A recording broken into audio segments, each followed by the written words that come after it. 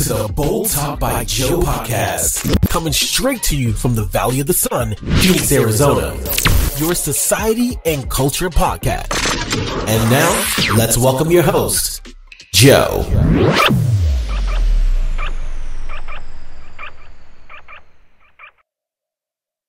Hello, everybody. Welcome back to the show. Welcome to Bold Talk by Joe podcast. Hopefully, everybody's doing great. Last episode was called New Beginnings, and I also had a guest. It was artificial intelligence. This episode is basically an update of the last episode. I was going to start a new job starting Monday. This Monday, you're probably listening to this episode. But the president of the company that I was trying to leave decided to send me an email, and he wanted to talk to me, which is this is a special and rare occasion that the president of the whole company wants to speak to you. He basically told me he didn't want me to leave, and what can he do? And he came out with something. He put it on the table. I took it home, and it took a little bit to go through the pros and cons. And I did have tenure there, so there was a lot of stuff going on. In the end, we decided to stick around with the company and go after that new opportunity, which worked out pretty good, actually. Hey there. I'm so glad to hear that everything worked out for you in the end. It's always great to have the support of the company's president and to feel valued in your work. I'm curious, what kind of new opportunity did you decide to pursue within the company? Well, if you guys don't already know, but I have artificial intelligence with me at all times, and artificial intelligence is very smart, so it just picks up after the conversation that I just, if I go on a full-on conversation and I stop, AI decides to put in its 2 cents, which is really cool. And to answer the question that artificial intelligence, yes, I'm getting a new position. I can't really say what it is now because it's not official till May 22nd. And I'm not until they make it official May 22nd, since there is a lot of people that listen to this show. I don't want to say anything that, that I'm not supposed to say. So until May 22nd, then I'll say something else. That sounds really exciting. I'm happy to hear that you have a new position coming up within the company. It's always great to have something to look forward to and a new challenge to take on. I totally understand why you can't share any details just yet, but I'm looking forward to hearing all about it on May 22nd. In the meantime, how are you feeling about the whole situation? It must have been a roller coaster of emotions. Yeah, of course. Ups and downs, and lots of things going on through my head, through my wife's head, and trying to figure everything out, where we're at, where we stand, what are we going to do, what's next, all that stuff that it comes with switching a career, right? Switching a career is very important because it can, you don't know what's going to happen in the future. So this could be a great decision that I'm going to love, or this could be a decision that I'm going to regret. But you don't know until you give it a shot. You have to keep trying. You have to keep going. And I believe that I'm in good company. So why not keep going, right? Like I said, I already have tenure there, and I really like that place. It's just there's a lot of stuff that needs to be fixed, and I believe that the changes are coming, and I'm excited about it. That's a great attitude to have. It's important to take risks and try new things, even if there's a chance of regret. You never know what opportunities might come your way or what you might learn from the experience. And it sounds like you have a lot of faith in the company and its potential for positive change. I'm sure your experience and tenure will be a valuable asset in helping to make those changes happen. I'm excited for you and can't wait to hear how it all goes. Thank you, artificial intelligence. That being said, so this weekend was a pretty good one. And, I complained about this before. But when I go to a restaurant, and when we go somewhere, we go to a restaurant and you sit down, right, and the waiter comes up to you and they ask for the order and all this. Usually, most of the time, they get it right. They have no problem. We have no problem with them. But this time, this was not the first time from the same person, because we go to this place a lot, that this person was either it's new or has never been a waitress ever. And we had a hard time just trying to get everything right. I mean, everything was off. She'll forget our food. She'll forget the order. She'll forget to bring us drinks. And first, my wife ordered a drink for her and the baby. And I was in the restroom. I come back. The lady comes back and says, "Okay, are you guys ready to order?" And it's like, well, obviously you didn't see me sitting down. And the menus are still on top of the counter. And I'm not even looking at the menu. I just sat down and I have no drink. And then she's like, I'll give you a few minutes. And she walks away. She still did not ask for if I wanted a drink. She just walked away. And my wife goes, are you kidding me? Like, what the heck is going on? Like, she didn't even ask you for a drink. And I was like, yeah. And she didn't order me anything because I usually get some weird beer, some IPAs and stuff like that. And she was like, I don't know what you would have here, because the menu for the beer is like printed on the wall, so it's different. It's not on the menu. So we're like, okay, let's figure out what we're gonna eat. And when she comes back around, we'll order the food, and I'll order the beer. No big deal. So she comes back around, we order the pizza, and I order a beer, and she totally forgets about the beer. So then I'm like, okay, hey, like, hello, excuse me, my beer, I still haven't gotten my beer. Okay, this is 30 minutes already in, sitting down in a restaurant, and it was like, this is unbelievable. I can't believe, we've never had a problem like that at this place. So the beer finally comes in, the pizza comes in, and we're eating, and we're not even done eating, and she's all like, are you guys ready to go? I can bring you the check. And it's like, we are in the middle of eating the damn pizza, and I maybe took a couple sips of my beer. That to me is not good waitressing. I completely understand where you're coming from. It's definitely not good service to rush customers out before they are finished with their meal, especially if they've already had a negative experience with the service. It's important for wait staff to be attentive to customers' needs and make sure that they are having a positive experience throughout their meal. I'm sorry that you had to deal with such poor service, but I hope that you were still able to enjoy your meal and the time spent with your wife. Well, we did enjoy the meal, and it was good. But we decided to take some friends with us this weekend, and we sat down, and we were hoping that we didn't get this person, and we did. So what happened? The same thing happened. She would forget about our order. She would forget about our drinks, and our friends are like, "Are you kidding me? What kind of service is this?" And so we told our friends, it's like, this happened to us a couple of weeks ago when we came up here. It was the same person. Like, she'll forget all your drinks. She'll forget the order. She'll get the wrong order on the pizza. Then it happens constantly. So this happened back to back, right? And we were kind of upset because we're just trying to hang out with our friends. We haven't seen them in a long time. And this stuff like this happens. And you don't, I mean, it's not good, right? You have to pay attention. You have to have some, I believe there's got to be a thing where you come around and you check on them and you kind of see where they're at and you see if they need a drink or nothing. I mean, everybody ordered a drink, and then I ordered my drink, and the drink will still not come. And this happened the same like last time, and I was like, this is ridiculous. Either this lady doesn't like me, or I mean, we don't even know this person. So then finally, my buddy's wife waves her down and goes, excuse me, you still haven't brought him his beer, and we're like almost done with ours. Oh, I'm really sorry. I'm going to go get it right now. She finally brings him that beer. My buddy is done with his beer. He's like, can I have another one? She forgets his beer. So then the pizza comes in. Well, the first pizza is completely wrong, so we don't say anything else. The second pizza is completely wrong again. So we were just like, let's just eat the pizza and let's enjoy our time.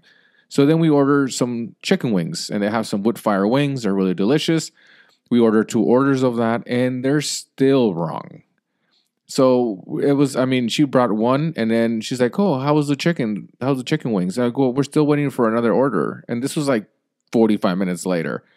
Oh, they haven't brought it to you? And it's like, we were like, well, you're the waitress. You know what I mean? Like, who else is going to bring it to us? It's not like we can go get it from the kitchen, right? So that's what we were thinking. So then it's like, oh, I'll have it right out. So then she comes back and she's like, oh, it's coming right out. And it's like, dude, we already like ate almost all the food. I'm down to almost my second beer, and the wings are still not out. It was a mess. And my wife was upset because this already happened to us once. And my wife used to she used to be a waitress back in the day when she was young. So she understands what, how hard it is and what you need to do to serve, right? To do a good job. And she's like, I mean, I can't believe that this person, nobody tells them anything.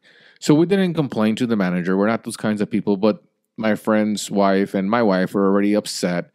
And we were just like, you know what, just don't say anything. Everything's going to be fine. And let's just eat. Then we started having a good time. We were having a good time anyways, but it was incredible that she was running around and she could not get one order right. It was incredible.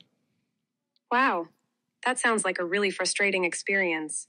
It's really disappointing when service is so poor that it detracts from the experience of spending time with friends and enjoying a meal. It's definitely important for waitstaff to be attentive to customers' needs and make sure that they are having a positive experience throughout their meal. I'm sorry that you had to deal with such poor service, but I'm glad to hear that you were still able to enjoy the time spent with your friends despite the issues. Have you considered leaving a review or speaking to the manager about the problems you faced? It might be helpful for the restaurant to know about the issues so that they can work to improve in the future. Yeah, and artificial intelligence, you are the sensor, you're the sense of, how would you call that? You're the voice of reason in this show. So it's great to have you on the show. But no, we just we go there so much that we don't want to be looked at oh, these people are upset and we don't want anything for free. We don't want to get a discount. We don't want any of that stuff. We don't want to we don't want this person to get fired. Maybe she didn't used to do this before. It's obvious that she must be new to this kind of job, this career. And we don't want to do anything where it's going to have her get fired, or maybe she's already had a bunch of complaints and it just takes hours to get her fired. And we definitely don't want to do that, right? We're not bad people. We do the best and we try the best to keep cool. The third time, maybe if we go back again and we get her again, the third time I'm gonna have to speak to the manager or somebody and be like, hey, we don't want to get this person in trouble. It's just she's always getting our order wrong. This is not the first or second time. This is the third time. So we're gonna give it another chance, because they know that we're there all the time. And that's what I mean is we don't want people looking at us like these people complain, and then next time we go, they're gonna be like, "Oh my God, I don't want to help them because those people complain all the time." And it's like we don't complain about anything. We give good tips, and we're pretty good to our waitresses because we know that it's still a tough job. And we were like, well, maybe it's because it's busy. My friends were like, maybe because it's busy today, and it's like, no, the last time we were here, it was not busy at all. There was like 6 people. And it was the same thing, but it's just maybe she's just not good at it, and maybe she needs to take notes, write the stuff down like usually some other places do. I mean, she's trying to do it off of memory, and it's like that. You're not gonna remember everything when you have a bunch of tables. It's just made no sense to me. But if you're a waiter, if you're a waitress, this is important because you have to make sure you pay attention because you can totally change the day for those people that are visiting that restaurant and vice versa. If you are a customer, right? If you're walking in to eat, don't be rude because you can totally change the day of the waiter or waitress and you can change their day around and make it shitty, right? And if you're fighting with them, then they're like, oh my God, they're not going to tip me. I'm not going to get any money. And their service just completely decreases by a lot, right? And it's not something that you want in either party. So that's why I always try to be respectful to one another and always just make sure you're like, hey, excuse me, like this and that. And maybe they get it, right? But we're super lenient when it comes to this kinds of stuff because we don't want to cause any harm. And maybe she's having a bad day. Maybe she's been having a couple of bad, rough weeks. And we just don't want to hurt anybody's feelings. And I know that we should say something so she can do her job a lot better. But we feel like like I said, we go there a lot and we just don't want to get somebody in trouble or somebody fired. But next time I will have to have a peaceful conversation with the owner or the manager of the restaurant and just explain to them what's going on. And maybe they can help her out a little bit. Maybe she, like I said, she can write stuff down and all that stuff. But other than that, it was a good time. It was much needed rest from work. And Monday I go back to my normal job. And I'm there till May 22nd, and then I transfer over to the new position, and that's going to be great. But we just kind of wanted to take a little bit of time off so we can, because it was tiring, right? Having to go through all this stuff, and it just beats up your mind, right? So going hiking and doing all kinds of things like that, like that's what we do. It helps us clear our mind from all the stress because it's stressful, right? Because it's not like I'm 19 years old or 16 years old, 18 years old, not 16. I don't know if you could work at 16, but when I was 19, 20, 23, 26, it's not the same, where I can just go from job to job. Like this is my career and, I have a family and all that and I'm kind of getting older. So I can't just be jumping from job to job. I have to make sure I take the right decisions. So it's stressful, right? It's stressful because we don't know the future. And it's something that's very, very hard. I can definitely understand how stressful it can be to make decisions about your career and future, especially when you have a family to support. It's important to take the time to weigh your options and make the best decision for yourself and your family. It's okay to feel uncertain about the future, but it's important to remember that you have the skills and experience to succeed in whatever you choose to do. It's also important to have a support system, like friends and family, to help you through these difficult decisions. Have you talked with anyone about your career decisions and what you want to do in the future? Yeah, I mean, that's something that I spoke to my wife about, and we're pretty. We already know which way we're going to be going. So, hopefully it works out for us. It's gonna work out for us. We are really positive about this decision that we took, and we feel it's gonna be great, and it's gonna help us out a lot, help our family out a lot. So that's what we can do. Like I said, be positive, stay strong, and keep going.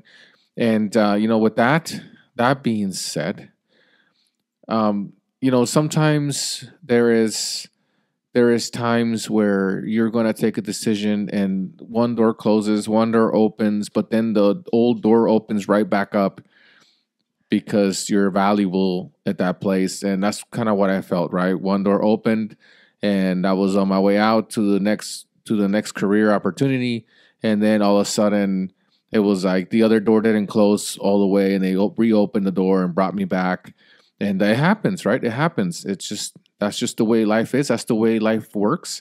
When you're valuable at a place and they love you there and they tell you that you're part of the family, it's special, right? It's special, and that right there is completely worth it to keep going to keep working hard to stay with them and try to make try to make everything happen, right, for the company and succeed together, right? Because if the company doesn't succeed, you don't succeed, and you have to work hard for the company to succeed, so the company can give you raises and have more opportunities for the future and all that stuff. So it works together, right? You have to have good employees, you have to have good managers, you have to have good owners and all that stuff in order for the company to be a great company. So hopefully we get there. And if you're out there going through the same thing, trying to figure out careers and jobs and what you're wanting to do in life, and if you're on the way out from your old job to get a new job, think about it. Always make sure you talk to the right person, have an exit interview,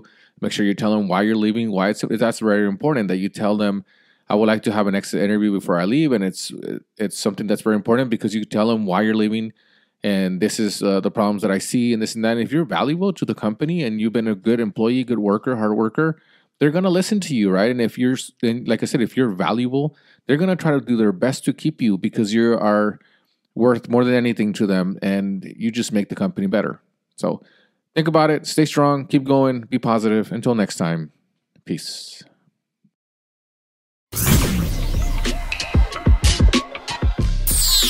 Thanks for checking out Bold Talk by Joe podcast. We want to thank all our listeners and supporters around the world. You can listen to the show on Spotify, Apple Podcasts, and YouTube Podcasts. And don't forget to subscribe. You can follow us on Twitter at Bold Talk by Joe and on Instagram at Bold Talk by Joe.